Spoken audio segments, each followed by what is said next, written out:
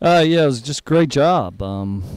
We had very good ball movement offensively. I thought we took good shots for the most part, and that when you take good shots, a lot of times they go in. Shot 60% from the floor. Said we only had 11 assists. I don't know if Chatfield was doing the stats on those, live streaming, but I thought we had a lot more assists than that. Defensively, they got too many offensive rebounds, but we did a good job. Complete win for us. Great bounce scoring. Kevin was great.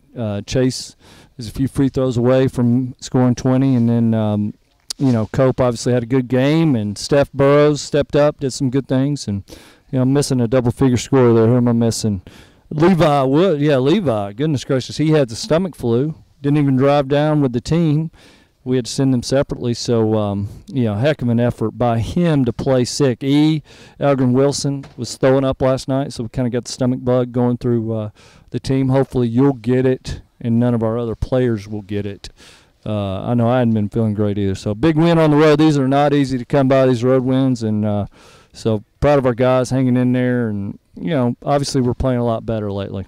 I mean, they're awfully good, big, talented, and we just got to get some rest and figure out a way to get that done. It sure would be great to get a second win. We've never swept a road trip since we've been in the Gulf South, so that'd be a lot of fun. But big challenge. We'll enjoy this tonight and get on the road and get on up to Valdosta.